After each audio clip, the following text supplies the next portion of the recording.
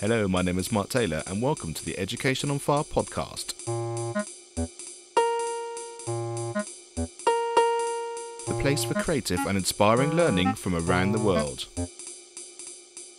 Listen to teachers, parents and mentors share how they are supporting children to live their best authentic life and are proving to be a guiding light to us all. Hello and welcome. Thank you for spending some more time with us here on the Education on Fire podcast.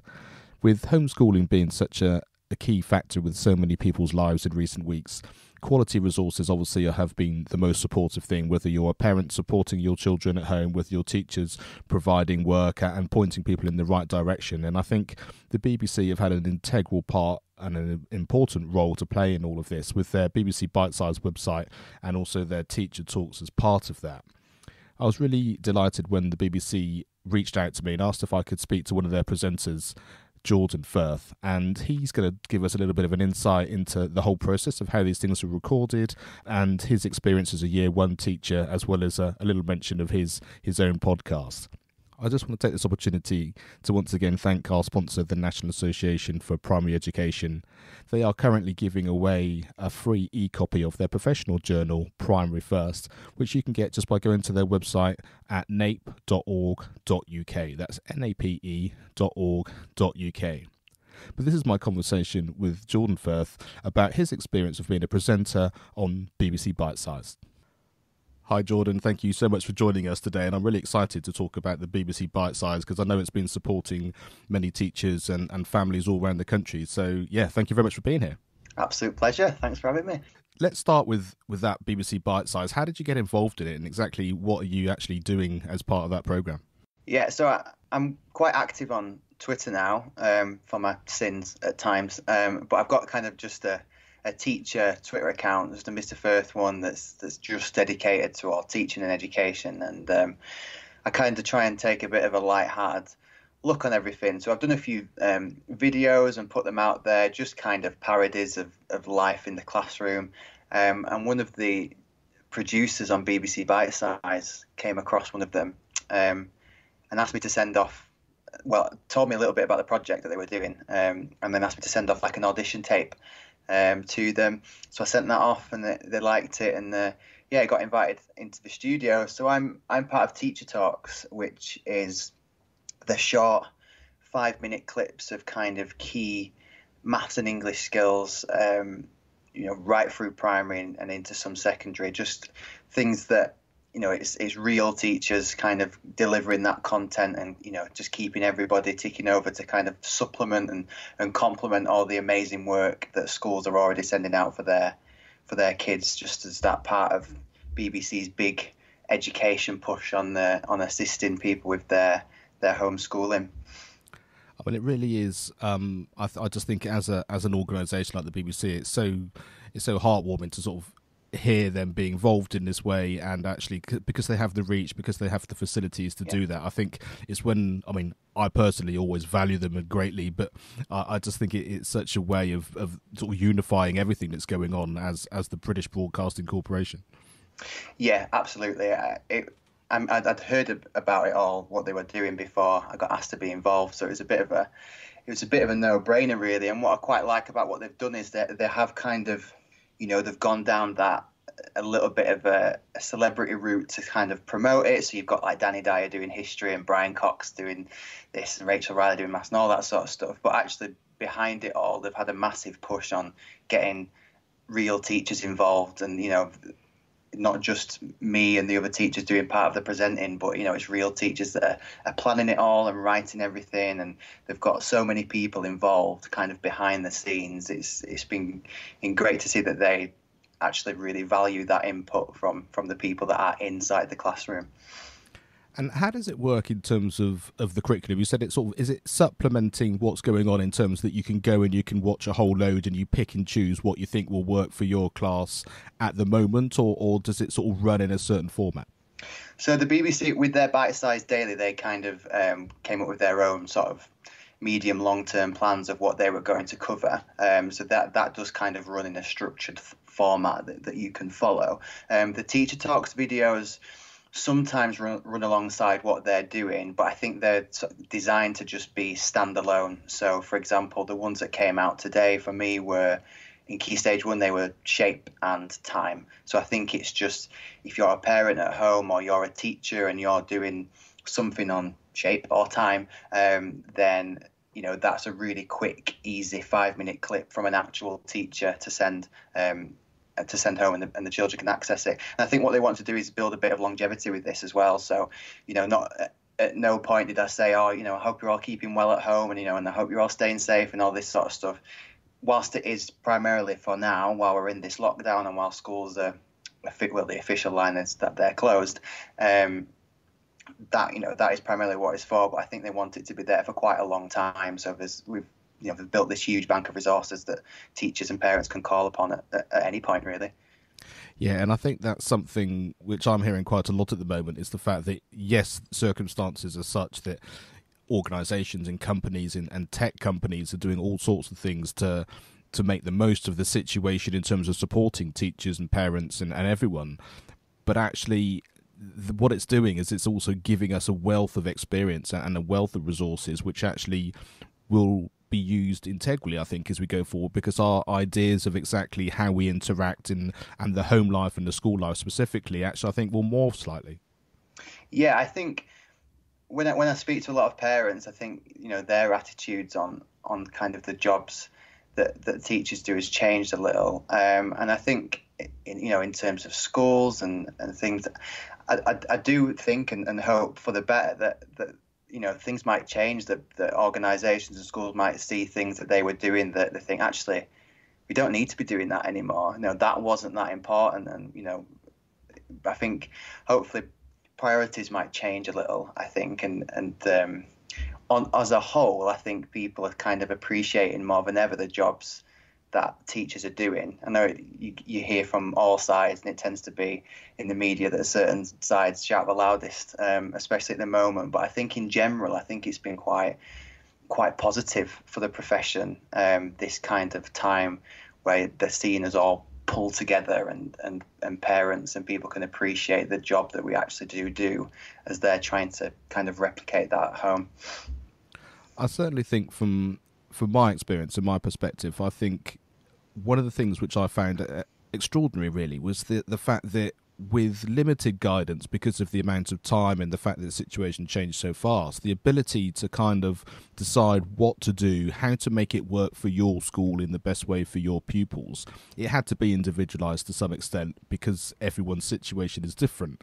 And I think it just goes to show, which I know people in the profession have talked about for a long time, that because you've got that wealth of experience, the understanding of the children and your local environment, actually, when you've got the ability to make those decisions and just put them into place, real magic happens. And it's a really sad and difficult time at the moment, but some amazing things have come out of it.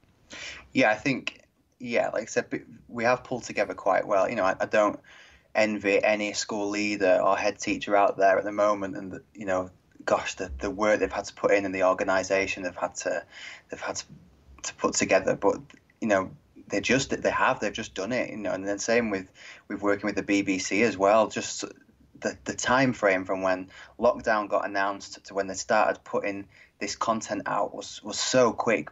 People spring into action, and the reason for that is just that we care, we're bothered about the education that we're giving these children, and so we'll make it work.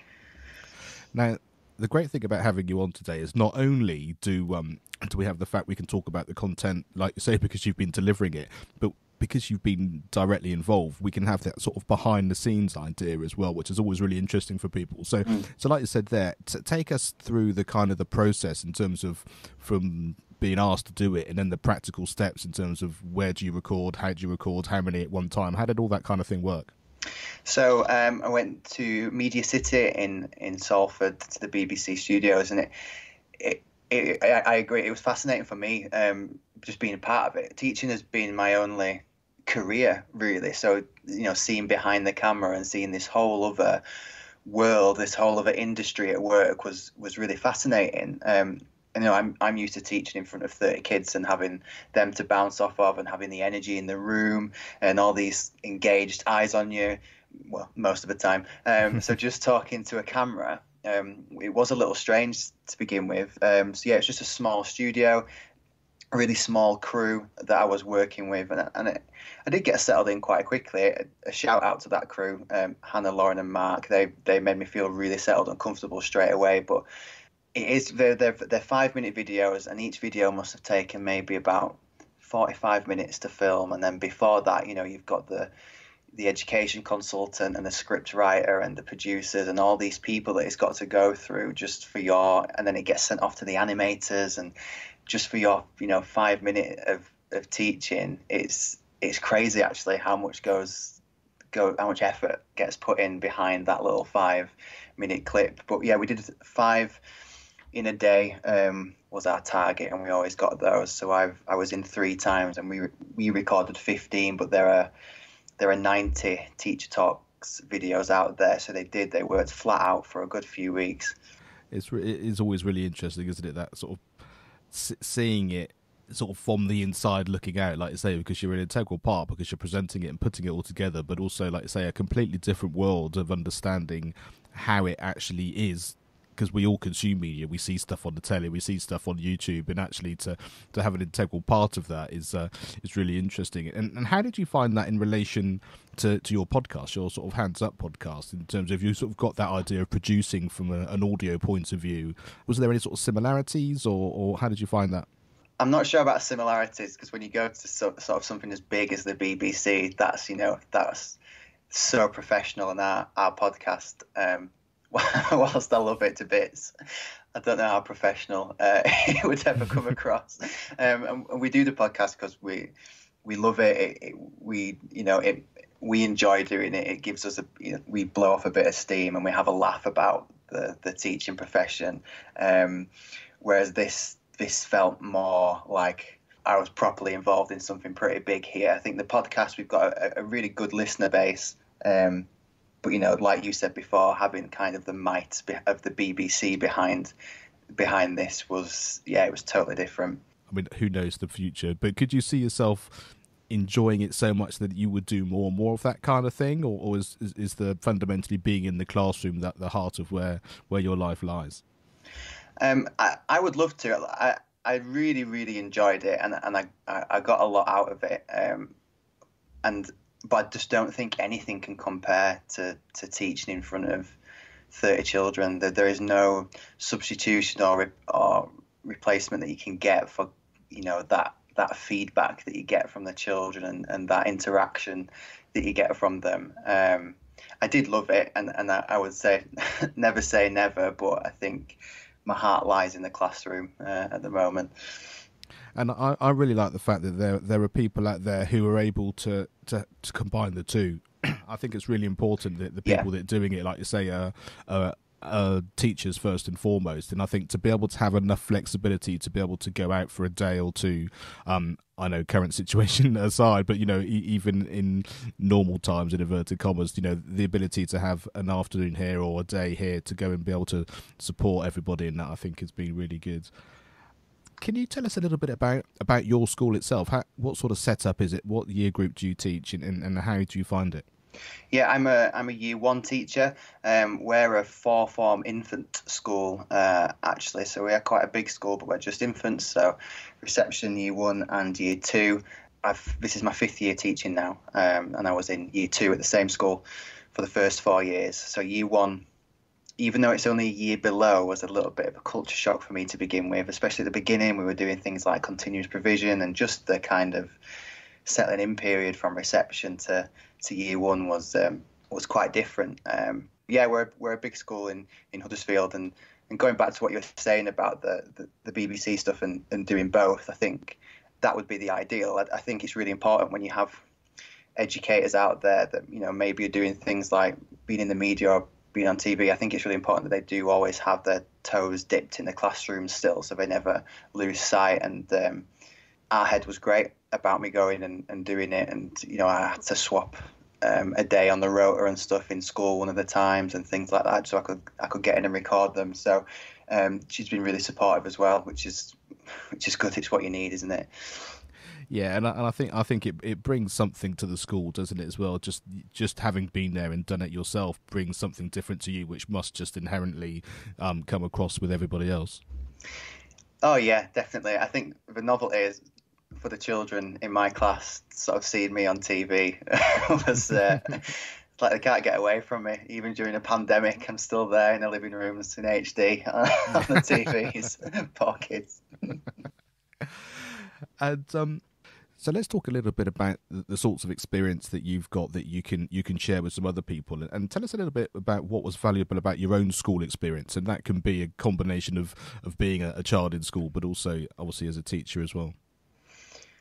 Do you know? Yeah, when people ask this, I do think about myself as a child, and do you know, I don't ever really remember properly enjoying school, and I don't know. I guess I don't hear that many teacher interviews anymore, and so I always expect these people to have, had a really positive school experience. I just think, although I suppose you wouldn't believe it looking at my Twitter page and all the videos and stuff I put out there, and being on camera and all my podcast recordings, but I was a really, really, really shy kid, and I'm still a pretty awkward adult at times. But I was really quiet. So primary school, I had like one best friend, and then I changed high schools in year 8. But everyone in year 7 at that school, the year before I joined, they'd been on this big residential towards the end of the year, and all those friendships had formed, and it was all anyone spoke about. So I felt quite isolated at school. And it wasn't until kind of sixth form, college, that I think people started understanding my humour, and I started making a lot of friends. So it's a really difficult one to answer, really, because I absolutely love being in the classroom now, and I live for being in school now, and maybe I'm trying to sort of put across that positive experience that I wanted in school. But no, I never really enjoyed being a pupil in school, which is always not the answer that a lot of people will probably give. But yeah, I don't think back too positively about my own school experience. I think it's always really interesting to hear that whole breadth of, like, say, people's thoughts and their own experiences, because, like you say, sometimes you might have a misconceived idea that, oh, it must have been like this or it must have been like that, and I think hearing a whole a whole range of these things is really good, because you're making a massive impact now in so many children's lives, but like you said, not from the sense of I just want to carry on doing what I've experienced already. It's kind of, I want to show up as I am now and actually make that the integral part of the children's lives that I'm now a part of, and I think that's a really important factor. Yeah, and don't get me wrong, it wasn't awful by any stretch, and I'm sure people have had worse experiences than I have. But yeah, people say it's the best days of your life, don't they? And I think I've just never really quite seen that, and maybe that's just because I've had better days and better experiences in school as an adult, that I don't look back on my experiences in school as a child with quite as much fondness as I do when I think about them as a teacher. Yeah, and I think they are the best days of your lives when they are the best days of your lives. If they're not, exactly. they're not. Yeah, exactly. It does depend on who you're speaking to about that.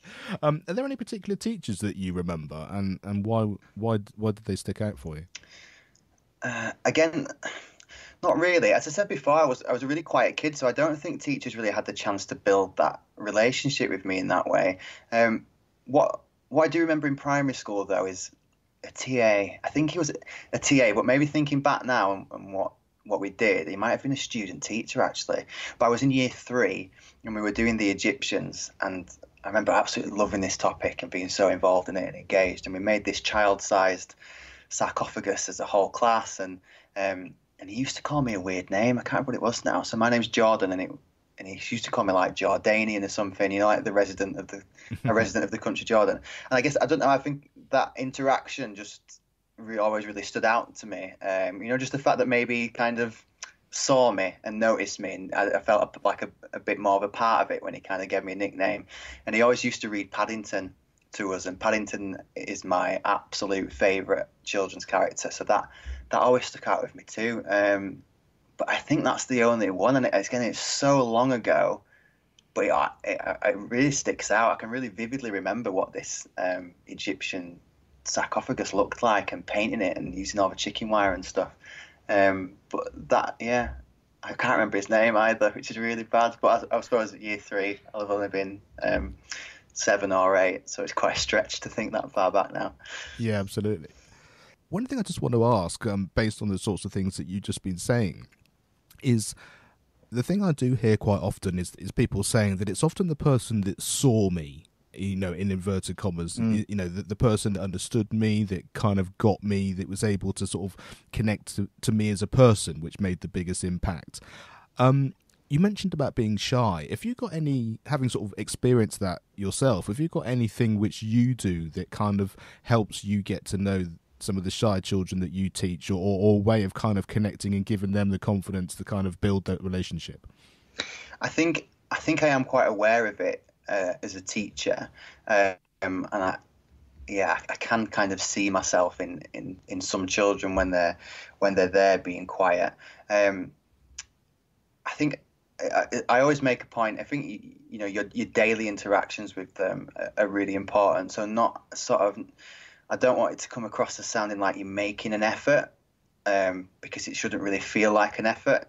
The best way I could describe it, I guess, is like effortless effort. I think they just need to know that you do, just that you are aware of them. And some of those children, and myself included at times, won't have wanted to have been forced into groups or friendships, or making you feel like someone needs to look after you, or that you're a bit of a burden. But I think it's just being aware of them, and you might be the only person that they talk to in school that day, because they don't think that they don't communicate with any other children. So I think it's really important that those interactions you have with them are really positive. I still sometimes feel like I do as a child, and I've said quite often before that there's a difference between Mr. Firth and Jordan. Even as an adult, when I'm Mr. Firth, I'm kind of performing a little bit, and I'm being this character, and then when I'm at home, I'm just Jordan. I'm quite quiet again, and I'm just me. I really like that, and I think in some ways, I sort of in my head I had this image of that kind of I see you, you see me kind of look across a classroom, and that's kind of all that you need is that connection. Like I say, without doing anything beyond that, because like I say, that might be all that's needed just to kind of to support that child. I really love it. What was the best piece of advice you've ever been given? Now, what I'm about to say, I'm not sure if this is great advice for a teacher now, if I think about it, but a head teacher at a school when I was doing my teacher training, we were talking about, I think he was talking about how he got into headship and things like that. And he said to me, if someone offers you something, like an extra responsibility or an opportunity, just take it. Just say yes. Just say yes to everything, because you don't know if that opportunity will ever come up again. Now, at the time, and for me, who was someone who was still pretty reserved, I guess, and quite shy and just finding my feet into teaching and stuff like that, that was perfect advice for me. Because when I think about the opportunities I've had with the podcast, I've delivered training to schools and leaders, and my own leadership responsibilities, my work with the BBC. Every time I got offered something like that, I always thought back to that advice, and I always said yes. So I wouldn't be where I am now, I don't think, if I'd not had that in the back of my mind, just to give me that little push and say, no, do you know what? Just say yes to it, because the opportunity might not come back again. So that advice really worked for me. However, as a teacher now, and I was a trainee when I heard that advice, as a teacher now and knowing the profession as I do, I think that teachers, we can be really quick to say yes to something and take too many things on, and our workload is big enough as it is. So I would also say, don't be afraid to say no and do what's best for you, which I realise completely contradicts the other advice. But there we go. I think you just need to kind of manage it. That advice worked for me because it gave me a bit of a push, but I do know people, and I've got to that place before where you just feel so overburdened by your workload, but you don't want to say no because you don't want to feel like you're letting anybody down.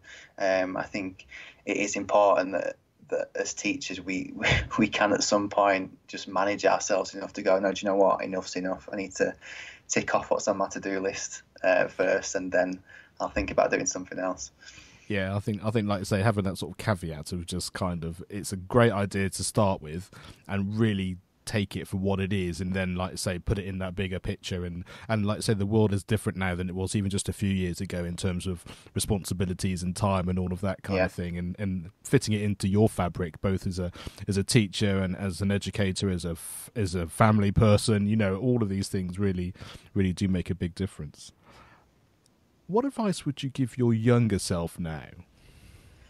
Do you know what? I think whatever I said to him about where I'm at now, this younger self, you know, you stand up and speak in front of people for a living. You know, you've been on TV and you've done a podcast and been on the radio and stuff. I don't think he'd believe me, to be honest. He'd probably say, "What's a podcast?" If I'm talking to my younger self, and he probably also wouldn't actually talk to me because he'd be too shy to. John, I remember being at university, so not my younger self, but you know, at uni times are hard and you're scraping the pennies together. And when I used to come back home, I'd always go for a beer with my best mate Ben, and we'd have to see how far we could get with like 12 quid or whatever, because we had no money, we're students, and to be fair, we knew the landlord, so we always did all right. But we always used to sit there, and I remember this conversation coming up all the time when we were talking about careers, and neither of us had any idea what we wanted to do. But we always just said, as long as we can just come here or just go to a pub and meet up and have a drink and not have to worry about if we can afford another round, then we've made it. Then we'll be happy and we'll be content with what we've got. And I'll never forget that. And I think there's a lot of people out there that still don't have that luxury. And I remember what it was like to not be able to just do that. So I think my younger self would probably be really happy that I'd just gotten to that point, especially because I did design at uni, and I knew, you know, halfway in that I didn't want to do it. That's not the career I wanted to pursue. So I had absolutely no idea where I wanted to go with my life at that point. You know, teaching's not always been this calling to me that I've had, you know, since I was young. So I think at that point I had no idea what I was going to do or anything like that. So I think I'd probably just say to him, you know what, you'll be fine. You can go. You can get the next round in. Don't worry about it. Exactly. Hanging out with your mates and being able to share that time. It's such an important thing. I really love it. And you talked about design there. I know you enjoy painting as well. Tell us a little bit about that artistic side in your life. When I did my A-levels, I think product design, which is what I did at uni, I think I got my worst grade in that, but I've always been quite a creative person. And so when I went to uni, I still wanted to feel like I was doing something that I really enjoyed.